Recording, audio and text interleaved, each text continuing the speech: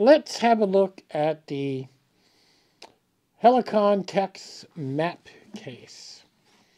I looked around for a whole bunch of map cases, and this is new. And because I was sick and tired of my compass, my pencils, my pads all being all over the place. And I usually carry them inside the vest that I wear. And a lot of your map cases carry very big maps. Now, I don't normally carry a big map. Usually I'm going to Google Earth and I'm actually printing out a map off Google Earth or some other site that's on an 8x12 piece of paper. And that's all I needed. I am not a crazy navigating man like Mike Box. He's got training in the armed forces. I've never been in the armed forces. The only thing I know about using a compass is I used to do orienteering, and I would go on the run and try to find items and basically take bearings with my compass. So I would say I got a lot more to learn about a compass. There's a thing called a protractor. I need to buy one of those. I don't know how to use them. I'm going to have to watch some videos and learn how to use them. Apparently you can pinpoint where you're at with those, but I've never used one of those. So normally what I do is I take my compass, and this is kind of cool. It's got a snap there, and then you can hold a pencil or pen there, and then your compass has its very own pocket that it slides into. And my particular compass is Sunto. It's an amazing compass. It has magnifying glass. I can check where the mountains are on the map, and it has a mirror, and that's a very impressive compass. I use it all the time. When I go in, make sure you're not near metal. I'll take a reading, and then what I do is on this side there's a pocket, and this actually holds a right in the rain perfectly is what it does. This is an all-weather. This is a Rothko. It's not even a right in the rain. It's a different one, but it does its job. It's what it's supposed to do. I also carry this. It's how to do different knots. I know how to do most of these, but I keep it as a guide more so than anything else. This particular paper here, this is for doing a whole bunch of little things with my compass. This is what it's for. On this side, I carry a black magic marker. And then when I flip this over, on this side I carry a pencil. Now, when you undo this, it now opens up. And you can carry basically an 8x12 of your map of what's going on in here. And a lot of times, see if I can show you this. A lot of times I go in from here. Okay, there's my town. So you get a kick out of this. There's my actual town. And I'll go in from over here, and this section here is 24 acres is what it is, and there's a river. It goes all the way through here. So you work your way through here, and then you can cross into a river, get into some farmland, or I can get dropped off up here and then go in and go explore here. So I'm exploring all this land basically around my town is what I'm doing. And I got some other pictures for some other segments of different places around the town itself. But I normally go in here, and then we'll go in here and we'll camp and work our way in. So I'm not very far from my town or the river, so I really can't get lost, to be honest with you. I really wouldn't even need a compass in this section. But there are some other sections I go into that, have over 1,000 acres that I go into, and I really got to be much careful because you got to watch for water and stuff. And how this works, you just unzip this, and then a regular piece of paper goes in there. Is what it does, and it's clear. Now you can even write on the back here if I choose to, or have another map the opposite way if you want and see where you're going. This Helikon-Tex map, I looked at quite a few map that I seen on Amazon. Some are clear, some are bigger. there really is not a lot of selection out there, and I'm being quite honest. There really isn't.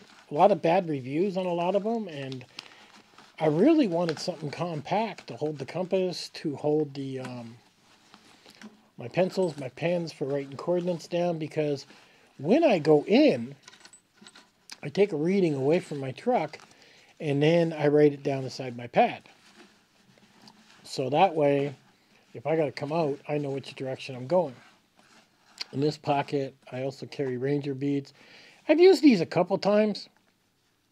And if you don't know what Ranger beads are, they're kind of cool. If you came across, for example, say you come across a big pond, and then you shoot across with your compass across to a big tree. Okay, you got your reading. You're going, say, west. We know which way we're going. And you take your reading. Now you start walking around this pond, but you're counting your steps on how much you're walking. So let's say I walk, I don't know, 20 yards, and then I count off 40 yards, 60 yards, 80 yards, 100 yards. And that's all you're doing is counting off what you're doing so you can keep track. So let's say I went as far as this. And I did 20, 40, 60, 80, 120. So when I get to the end of the pond, I now walk up, and then I do 120 back, and I'm going to be at that tree, is the idea. Let's say I use them all, okay? Then you come over here and count one of these. So all of these equal one of these is what's going on. And that's pretty much how you use your Ranger beads. And it's for getting around things. Now, like I said, I've used them a couple times. They're super cheap off Amazon, wherever you get them. I believe I did a video on them already off some vet that was on eBay. And I don't use them a lot. But it's basically just to get around things and get back is what it is. So, but when you start using a compass, and that's a big thing you're doing. This thing is awesome. The way this goes together and everything. And that is basically how this goes together, as you see. And this is new. I haven't even taken it out yet. It came in today. I'm very impressed how everything went inside here. This rides inside my chest rig, is what it does. And like I said, I don't know how to use a protractor like Mike Box, his channel is. Maybe he can do a video on how to use it. I did look at some videos on how to use it. It's something I definitely got to look into more. But, and I think they're around 20 bucks. They're all different prices depending on the thickness. But you can pinpoint quite amazingly on a map with those protractors. Never even knew they existed, to be honest with you. The only thing I've ever used my compass for is walking in a straight line, or my Ranger beads to get around a pond, or to make sure I can get back to my vehicle. And that's pretty much I can do. I didn't know you could do all this other stuff. So I'm definitely going to have to look into that. Now, a lot of people use their cell phones, right? A lot of people do. And cell phones don't work where I live. I mean, I'm in such a small town that when I start getting back out in the bush, especially where I showed you on that map, I mean, there's no signal there. The most the cell phone does for me is, you know, it gives me, if I do get a signal, shows me a bit of a temperature, a few little things. And usually when I do get a cell phone signal, I'll actually call the wife and tell her where I am and do a check-in and that type of thing. But most of the time, we don't have any cell phone service where I live. I pretty much live in the middle of nowhere. So I have to depend on a compass. I even carry a temperature gauge that hangs off my knapsack that tells me what and it's not perfect. It just gives me a general idea what the temperature is outside. And that just tells me what I'm going into or how cold it's getting or whatnot. But a lot of stuff I do is old school. It's not, I don't have a lot of tech, GPS, and all that other crap on me. I really don't. I tend to stick to the old school stuff that always works no matter what, because cell phone service just is very spotty here. And that's all there is to it.